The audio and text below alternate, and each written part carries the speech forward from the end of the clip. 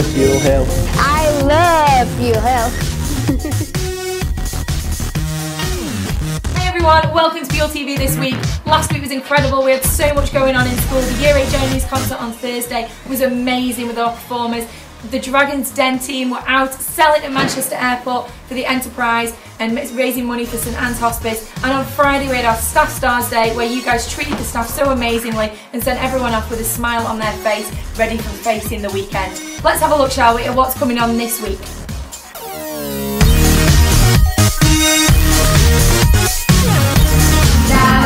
That anything could happen, anything could happen, anything could happen. I want you to stay.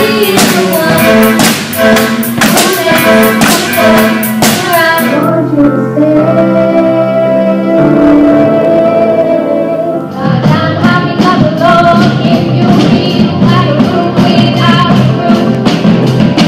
Know that, baby, there's no cause you're amazing, just the way you are. What if you forget it's a new life for me? And I'm feeling good.